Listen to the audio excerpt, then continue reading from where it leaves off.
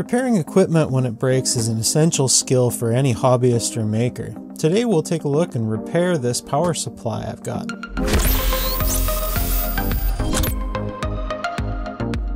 Welcome back to the channel, guys. If you've been a long time subscriber, you might remember this power supply. We repaired it a couple years ago. I have another problem with it. Just the other night, I went to use it and the power supply output lead post, the binding post, broke right off. I haven't taken a look inside to see what we're up against yet, but should be repairable. I love this power supply, despite a little bit of repair now and again. That happens with equipment. First up, we'll go ahead and get in here and see what we're up against. I think this should be a pretty easy fix, but you never know what you're up against sometimes. It's been a really good power supply, all things considered. I was quite impressed with it. We had the bad solder joint on the display way back when, and that was an easy fix, and kind of the price of admission with these cheap offshore equipment. But we should be able to fix this up. I see no reason why not.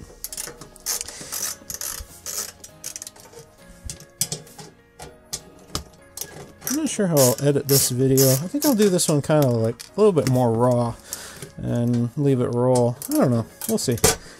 Let me know what you guys think in the comments. Do you like the long format repair vids, or do you like them edited right down so they're nice and short? You let me know. Alright, let's see what we're up against. There's our binding post with a cap on it. Not much to this. We should be able to fix this up.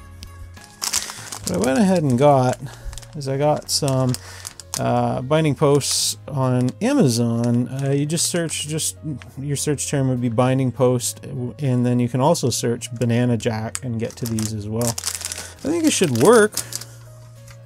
Let's go ahead and see what we're up against here. Yeah, it's soldered to everything's soldered to the tab, which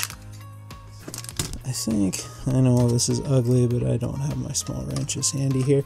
Had a breakdown at Christmas time. I had to do some vehicle work, so some of my tools are in my remote tool bag. There we go.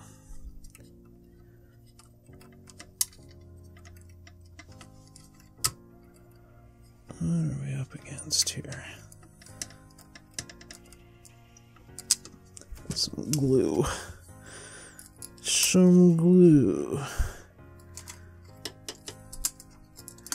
I might just put this apart and resolder it.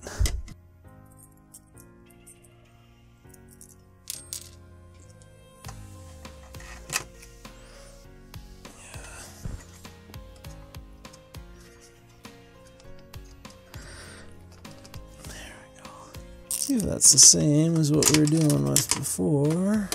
Sure is. There, that's right tight against the front plate. Now, we should be able, with any luck, to just reuse this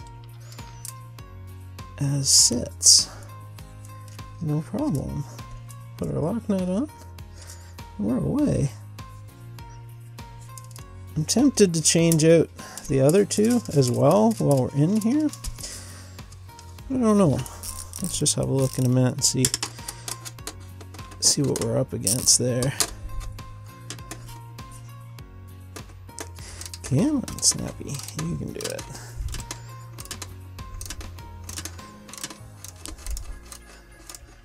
There. Let's make sure that I don't rotate. Make sure that cap is not up against anything. It's not. That looks fantastic. That is perfect. That should do the trick. I think I'm going to go ahead and do the other one as well. I'll do the negative one because what the heck. We're in here anyway. Those are the ones that get the use. I think, let's go ahead and pop this off. Should have done this sooner.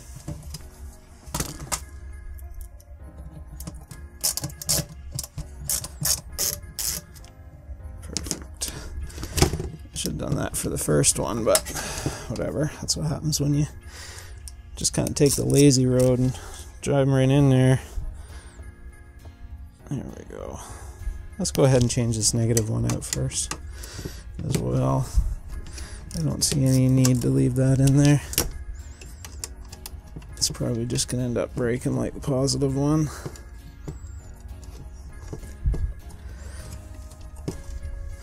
So it's not always so fun to have to do repairs on your equipment, but it is necessary. It sucks when it happens when you need the equipment, but it's kind of fun to repair stuff now and again. It's I don't know, it's kind of good for the soul in a way. Most of the time I would rather that stuff just worked, but you can't always have that. There's some glue on this, so it's a little sticky. And I'll stick that through. It could do with a washer, but it's not too bad. I'm not gonna bother. There's no load on, like, it shouldn't come loose, and yeah, it's perfect. Don't need to spread any load out across it, so just the nut will be just fine. It'll be good enough in this case. I'll just snug it up against the panel a little bit. That'll be that. Perfect. Get our lead. I took a quick look at the solder joints too. they're ugly as sin, but they're fine. They're not worth touching up right now. And oh crap. I wouldn't touch them up until I had this kind of fastened in place anyway, probably. It's probably easier to touch them up in situ. There we go. That will do the trick. That is all there will be to it. Line this up.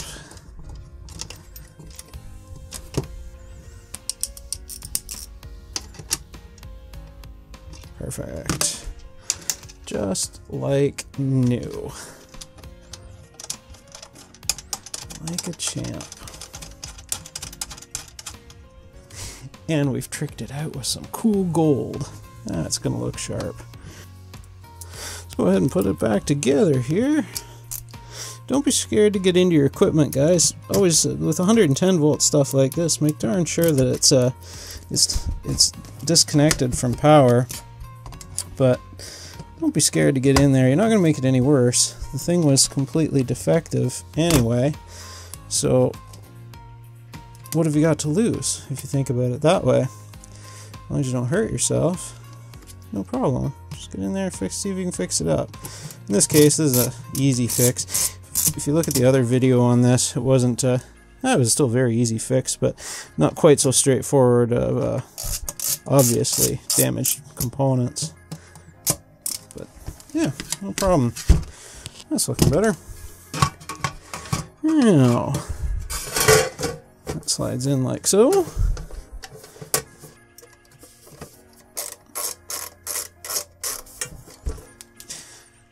Tip, leave your screws loose when you're assembling something like this. Don't tighten them in. Just take them down until you're just about to come to snug. And then that'll allow you to be able to move your case around and get the alignment right. If you run any screws in all the way, right away, you're almost guaranteed that it's going to bind up and not allow you to even insert the last ones or a bunch of them. And then you kind of got to go back and loosen a bunch. It's a real pain in the butt.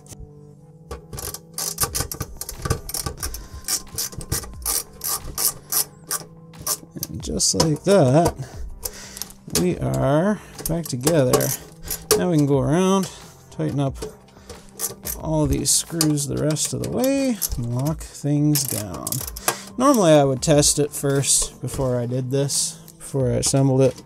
To be honest, I didn't see the need in this case because I'm pretty confident in our repair. But that's usually when Murphy strikes and proves you wrong. It's okay. Awesome. Check this out. Ooh, gold, snazzy. Much nicer than these plastic ones. I could have changed this one out, but don't use it, so awesome. We're up against.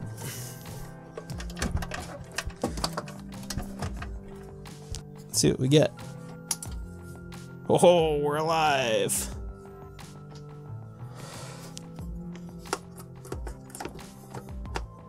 Awesome.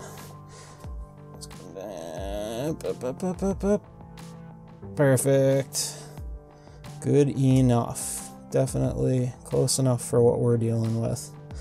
Not the most hyper accurate power supply reading, but it's pretty close. It's good enough for what I do with it.